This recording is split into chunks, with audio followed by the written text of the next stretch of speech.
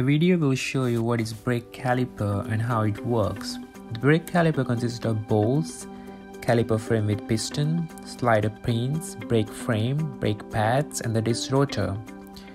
When the brake is applied, the high pressurized fluid from the pedal side is capable of pushing the piston with great force.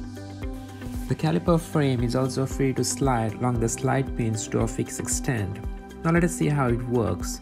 When the brake is applied, the fluid will push the piston, which will squeeze the inner brake pedals against the disc rotor, and consequently the fluid backward force will push the caliper frame along the slide pin, so the outer brake pad also squeezes on the other side of the disc rotor.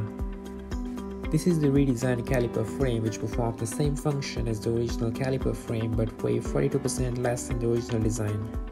That can help to reduce the CO2 and the other harmful greenhouse gases, higher fuel economy, and reduces the impact of global warming that make the world a better place for everyone.